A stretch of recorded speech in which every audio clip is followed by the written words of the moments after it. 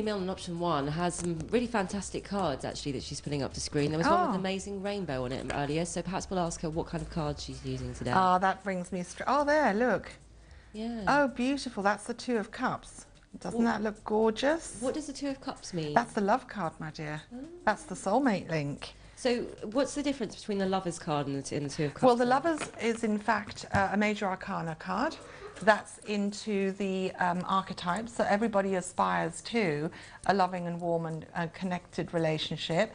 The Lovers also symbolizes, of course, a measure of physicality, intimacy, but it can also be taken into the bigger picture where you look at relationships or partnerships or collaborations with all kinds of individuals. So co-workers, colleagues, extended family, friendships even.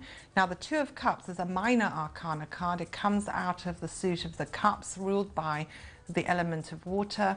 It's essentially all about the emotional frame of mind and how you perceive your position in the context of your immediate and most important relationships. So the Two of Cups is a highlighter of harmony, balance. It's about partnerships, commitment, marriage, love, and it also reflects the depth of the relationship between two people.